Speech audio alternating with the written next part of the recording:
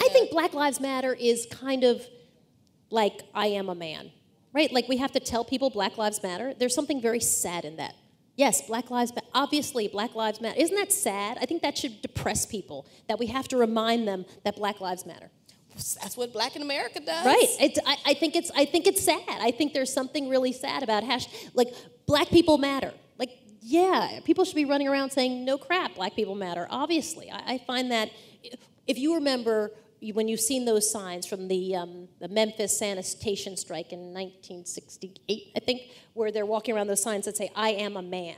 There's something just so deflating about seeing that, right? It's just so depressing because you're like, wow, you have to walk around with a sign that says you're a man? So when you wake up in the morning and you check on your Twitter hashtags before your children, you see hashtag Black Lives Matter, that deflates you? I think it absolutely deflates me in the way of where we are in society, that we have to remind people that Black Lives Matter. The way that in the 1960s, you had to remind people that Black sanitation workers were human beings.